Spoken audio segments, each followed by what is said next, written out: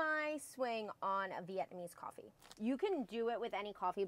And then I enjoy putting chaga in my coffee. Chaga from Lost Empire Herbs. I find it really good, really high quality. Help aid in digestion. It's an adaptogen and has lots of good benefits. You make it in one of these. We're gonna put it over our cup. I am already spilling coffee. I'm gonna put 2 of them in. Can't forget my condensed milk. It's not truly a Vietnamese coffee without it. Put some condensed milk in there. This little lid on. Powder's super fine, so be careful when you're opening it. You can just take chaga and like put it in your mouth and done. Like put some water in. We're gonna do like 1/4 of a teaspoon, but you can do like 1/4 to 1/2. It's super fine. I think that's 1/4. Gotta give you this aesthetic stir. Cheers, I'm so excited. That is so delicious.